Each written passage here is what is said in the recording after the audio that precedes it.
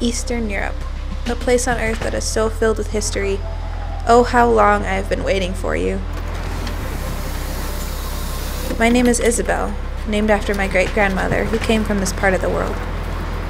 5 weeks ago, when my dad showed me a pair of airplane tickets, I was stunned. Gosh, this is so cool. Quick, Daddy, take a picture. Finally, this was going to be it. So what's the hurry? Europe isn't going anywhere. I know, I just want my first moments in Czech caught on camera. Seeing the buildings was so exciting, and I didn't know what to do first. As I was in a foreign country for the first time, I realized that getting lost could be easy because I couldn't understand the language.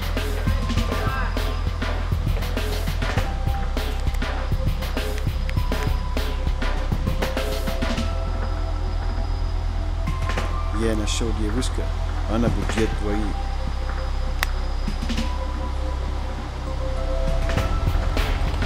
In high school, I loved studying history, and for me it was like going back in time. I wanted to dig deeper into how life must have been back then. But first, we wanted to go to the hotel and get some rest.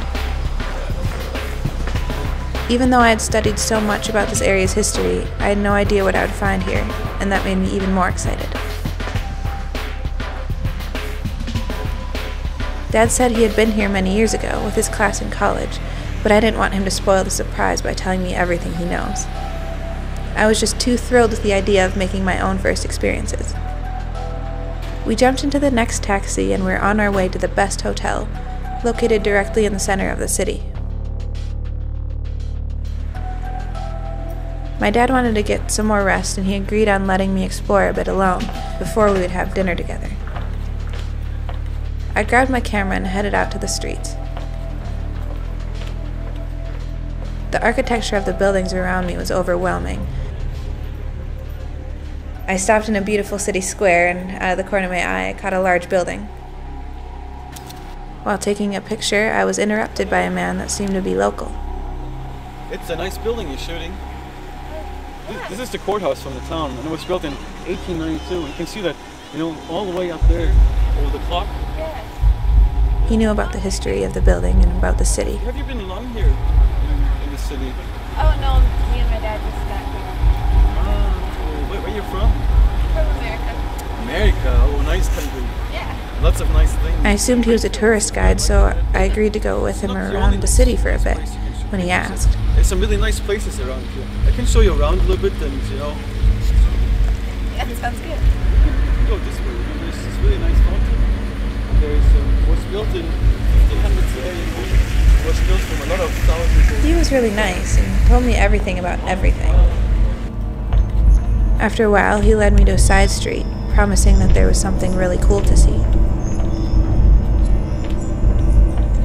Meanwhile, I found something interesting that I wanted to take a picture of.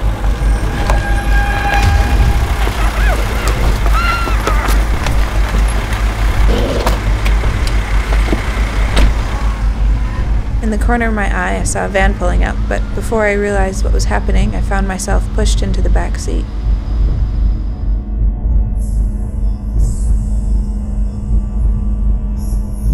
I must have fainted because the next thing I knew, I woke up in the dark. I was in the van and there was a man sitting in front of me I didn't recognize. My imagination was running crazy when my stomach suddenly turned upside down and I threw up in the car. Expecting at least a napkin, I found my face dumped into my half-digested lunch. After crying myself to sleep, I woke up again wrapped in a blanket in a dark place. Half of my clothes were gone and I was freezing. Footsteps caught my attention.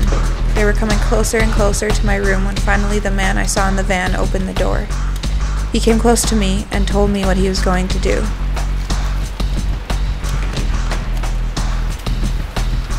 And his voice was no mercy.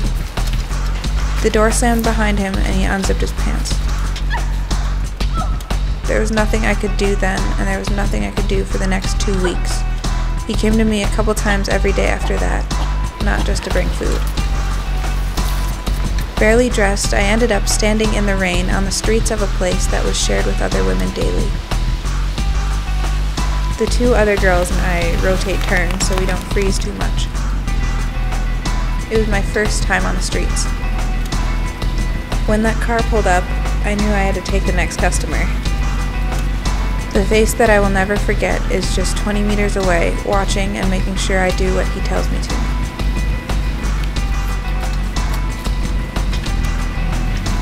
Seeing one of the girls get into a car, I just wanted to wake up from the nightmare.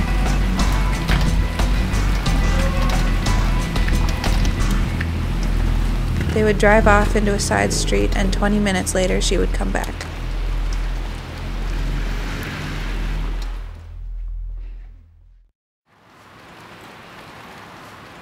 The next day we were standing in front of the building our brothel was in.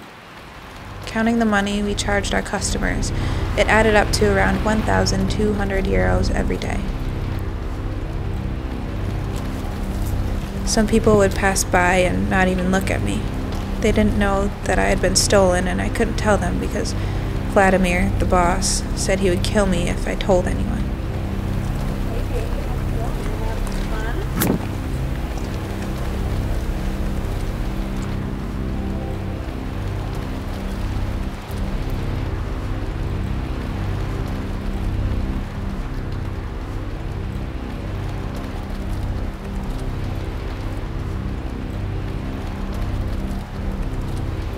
Vladimir always thought of new ways to humiliate us.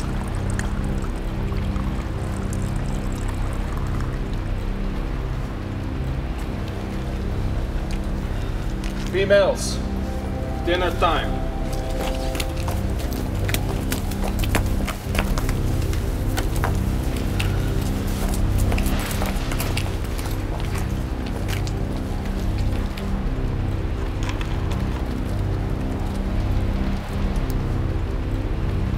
Being the new one, I quickly learned how that worked.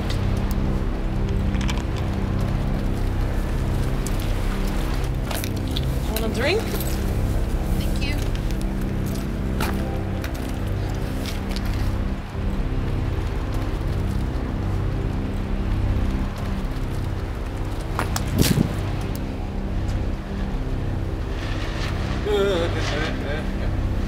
This is happening right in the middle of a city, surrounded by people with normal jobs and normal lives. How can someone be so evil? How can that evil last? And there are even people from far away that come to have part in the life that these women are living. Hey, big boy. Want some fun? Hello. Hello. English. Yeah, American. New York, New York. Happy holidays. You want to see Santa's ho-ho-hos? Huh? What do you think of our lovely Nadia? Look. Right. Lovely. Too old. Out. How about a little, Vladimir was presenting us as usual, making fun of us, treating us like traded goods. Okay. You want young? But this time, okay. things would be different. How about this? Look at this. Good. 17. Huh? Yeah. Okay. 30 euros. 20. For you, America, I do you a good deal. 15 euro. Go. 15. Play. As this customer and I walked into the building, I started to speak.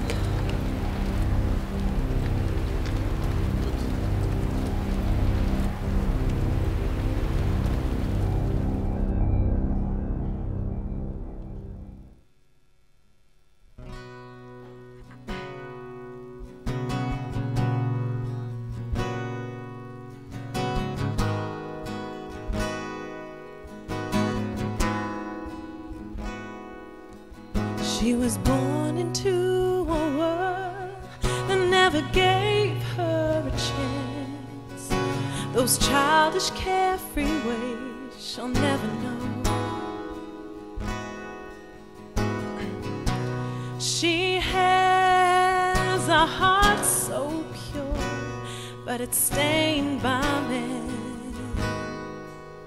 She can only do as she's told. So this is her song, although it's hardly enough, a song for her freedom.